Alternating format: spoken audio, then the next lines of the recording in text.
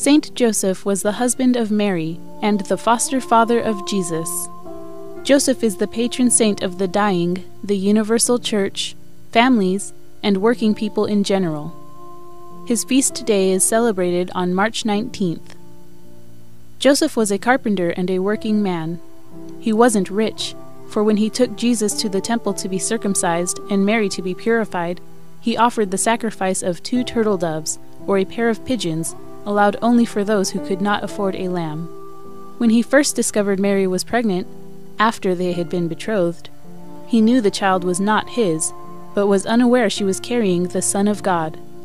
He knew women accused of adultery could be stoned to death, so he resolved to send her away quietly, to not expose her to shame or cruelty. However, when an angel came to Joseph in a dream and told him, "Joseph, son of David, do not be afraid to take Mary home as your wife, because what is conceived in her is from the Holy Spirit. She will give birth to a son, and you are to give him the name Jesus, because he will save his people from their sins." Joseph did as the angel told him, and took Mary as his wife. Joseph loved Jesus, and his one concern was for the safety of this child entrusted to him. Since Joseph does not appear in Jesus' public life, at his death, or resurrection, many historians believe Joseph died before Jesus entered the public ministry. According to the Catholic Encyclopedia, the apocryphal date for Joseph's birth is 90 BC in Bethlehem, and the apocryphal date of his death is July 20th AD 18 in Nazareth.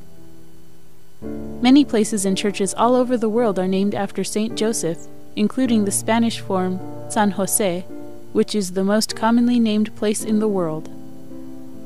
In art, Joseph is typically portrayed as an older man with gray hair and a beard, often balding, and sometimes appearing as a frail and marginal figure next to Mary and Jesus, if not entirely in the background.